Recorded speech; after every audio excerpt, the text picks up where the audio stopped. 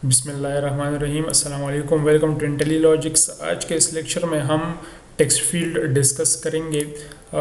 Text field किस लिए use होता है? बेसिकली अगर आप एप्लीकेशन को इनपुट देना चाहते हैं तो उसके लिए हम टेक्स्ट फील्ड्स वगैरह यूज़ करते हैं। सपोज़ एक रजिस्ट्रेशन फॉर्म है जिसमें यूज़र रजिस्ट्रेशन करता है, उसमें अपना नाम, शनाख्ती कार्ड नंबर, मोबाइल और दीगर इंफॉर्मेशन प्रोवाइड करता है, तो वो जहाँ पे टाइप करता है उसको हम टेक्स्ट फील्ड कहते हैं। और एंड्रॉयड के लिए, एंड्रॉयड में उसके लिए जो हम कंट्रोल यूज़ करते हैं उसको कहते हैं एडिट टेक्स्ट। सो ये मेरे पास लीनियर लेआउट है, ओरिएंटेशन इसकी वर्टिकल है, इसमें मैं ऐड करता हूँ एक एडिट टेक्स्ट। तो एडिट टेक्स्ट का टैग स्टार्ट करते हैं, एडिट टेक्स्ट और with let's say match parent और हाइट रैप कंटेंट। सो आप देख सकते हैं कि यहाँ पे ये जगह जो है एडिट टेक्स्ट के लिए बन गई है। और अगर मैं एप्लीकेशन को लॉन्च करूँगा तो आप यहाँ पे टाइप वगैरह कर सकते हैं। लेट से फ़िलहाल इतनी एप्लीकेशन को लॉन्च करते हैं और देखते हैं कि हमें क्या आउटपुट जो है वो मिलता है।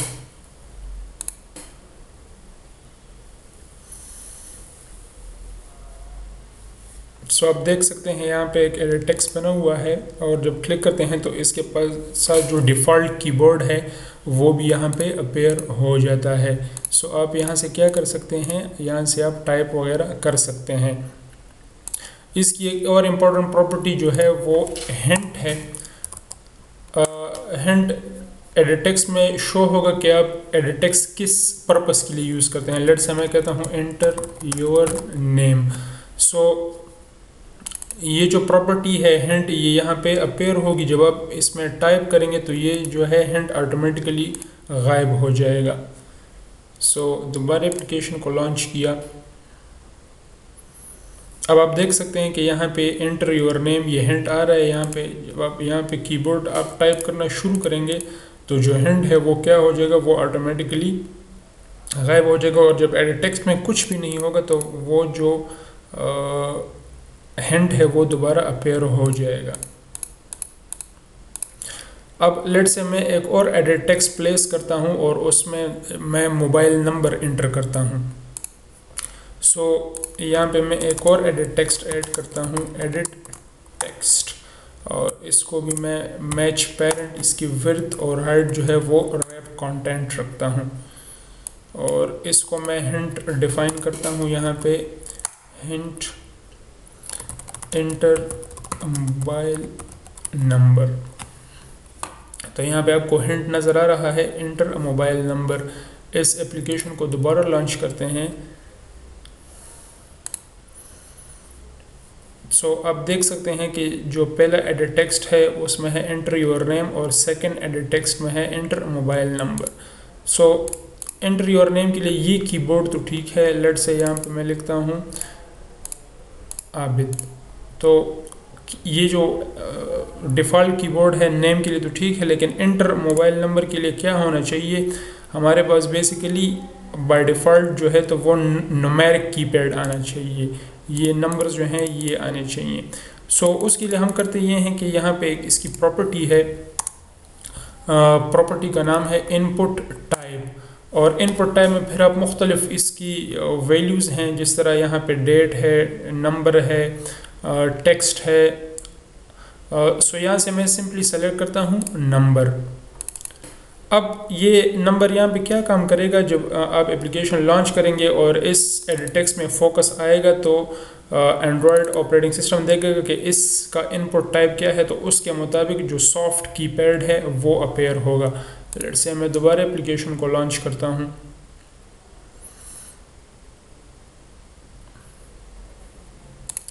सो लेट्स से यहाँ पे मैं नाम लिखता हूँ अगेन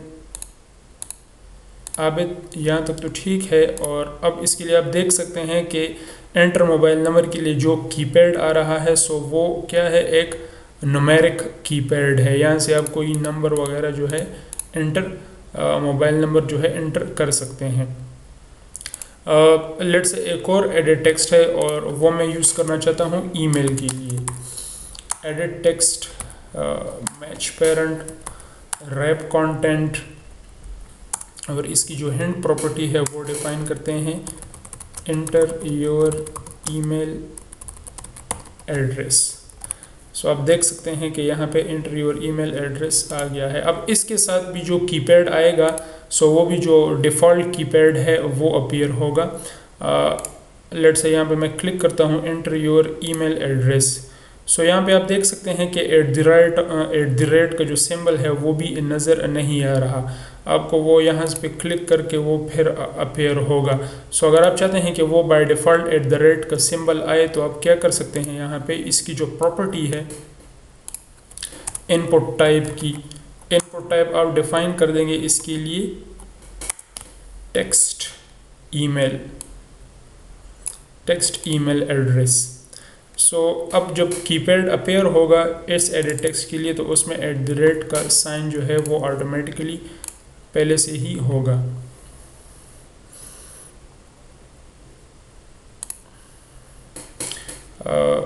नेम लेट से यहाँ पे आबिद है, मोबाइल नंबर लेट से कोई भी मोबाइल नंबर आपने एंटर कर दिया, और यहाँ पे ईमेल एड्रेस में आप देख सकते हैं ये एट द रेट ऑफ का सिंबल। ये at the rate of the symbol इसलिए आ रहा है कि हमने इसका जो इनपुट टाइप है वो टेक्स्ट ईमेल एड्रेस किया है। और अगर आप यहाँ पे दोबारा आएँ तो आप देख सकते हैं वो एट द रेट का साइन अब नज़र नहीं आ रहा क्योंकि जो फोकस है तो वो इस पे है और इसका जो कीपैड है वो डिफ़ॉल्ट जो नॉर्मल कीपैड है वो आता है। सो यहाँ पे आपके पास मुख्तलिफ इसकी वैल्यूज़ हैं। इनपुट टाइप कंट्रोल स्पेस करें तो वो आपको क्या करेगा, वो तमाम जो इसकी वैल्यूज़ हैं वो आप यहाँ से सेलेक्ट कर सकते हैं। सो अब मैं आता हूँ और यहाँ से इन दो एडिट टेक्स्ट को रिमूव करके सिर्फ ये एडिट टेक्स्ट छोड़ता हूँ। अब जब इसके नीचे एक बटन होगा, जब बटन पे हम क्लिक करेंगे तो यहाँ से हम नेम गेट करेंगे और एक टोस्ट में शो करेंगे। सो यहाँ पे मैं एक बटन प्लेस करता हूँ, बटन, और लेट से मैं कहता हूँ match parent height wrap content, और इस बटन का जो टेक्स्ट होगा सो वो मैं कहता हूँ लेट से ग्रीटिंग्स, और इसकी जो ऑन क्लिक प्रॉपर्टी है वो भी मैं डिफाइन करता हूँ ऑन क्लिक लेट से प्रोसेस।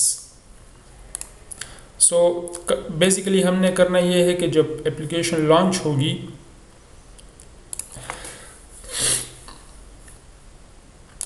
तो यूज़र क्या करेगा, यूज़र जो है वो अपना नाम लिखेगा। लेट से यहाँ पे मैंने कोई भी नाम लिख दिया, लेट से आबिद मैंने मेंशन किया है। जब बटन पे क्लिक करेंगे तो हमें एक टोस्ट होगा वेलकम आबिद या योर नेम इज़ आबिद इस। सो हम बेसिकली यहाँ से टेक्स्ट गेट करेंगे। सो आते हैं इस प्रोसेस के ऊपर और यहाँ पे मैं ऑल्ट एंटर प्रेस करता हूँ, ऑल्ट एंटर, और क्या करना है क्रिएट प्रोसेस मेन एक्टिविटी में ये जो प्रोसेस मेथड है ये डिफाइन करना है। अब हमने टेक्स्ट कहाँ से उठाना है, बेसिकली हमने टेक्स्ट उठाना है इस एडिट टेक्स्ट से। तो इसके लिए जो ज़रूरी चीज़ है वो इसकी आईडी है। सो इसको मैं आईडी देता हूँ लेट से ED name, edit text name. अब इसका जो रेफरेंस है वो मैं डिफ़ाइन करूँगा, यहाँ पे मैं लिखूँगा एडिट टेक्स्ट ईडी नेम, और हम इसको करेंगे find view bye ID, ED name is equal to find view by id r.id.ed name। alt enter करेंगे तो ये एडिट टेक्स्ट में टाइपकास्ट हो जाएगा। सो हमारे पास रेफरेंस आ गया है, ऑब्जेक्ट जो है बन गया है। अब हम क्या करेंगे, मैं यहाँ पे कहूँगा ed name dot gate text dot to string. सो ये बेसिकली क्या करेगा, इस एडिट टेक्स्ट में आपने जो भी लिखा होगा जब आप बटन क्लिक करेंगे तो वो टेक्स्ट जो है आपको मिल जाएगा। अब उसको हम यहाँ पे एक वेरिएबल में स्टोर कर लेते हैं, लेट्स से स्ट्रिंग नेम। सो अब जो गेट करेंगे एडिट टेक्स्ट से वो स्टोर हो जाएगा इस नेम वेरिएबल में। इसके बाद हम टोस्ट शो कराते हैं, सिंपल जो एंड्रॉयड में बिल्ट इन टोस्ट है उसके थ्रू काम करते हैं, टोस्ट, और इसका मेथड कॉल करते हैं मैक टेक्स्ट। इसका जो पहला आर्गुमेंट है वो कॉन्टेक्स्ट है, तो वो जो मैं मेन एक्टिविटी में हूँ इस टाइम वो कॉन्टेक्स्ट पास कर देते हैं। मैसेज में मैं लिखता हूँ लेट से ग्रीटिंग्स, और जो नाम आपने एंटर किया है वो, और टोस्ट का जो लेंथ है वो लॉन्ग, और एंड में इसका शो मेथड आप क्या कर देंगे, कॉल कर देंगे। सो होगा ये, जब आप बटन पे क्लिक करेंगे तो प्रोसेस का मेथड एग्जीक्यूट होगा। ईडी नेम जो है वहाँ से हम टेक्स्ट गेट करेंगे, उसको इस वेरिएबल में स्टोर करेंगे और बाद में टोस्ट मैसेज शो कराएंगे ग्रीटिंग्स, और यहाँ पे क्या हो जाएगा, जो भी नाम होगा वो अपीयर हो जाएगा। सो एप्लीकेशन को अगेन लॉन्च करते हैं।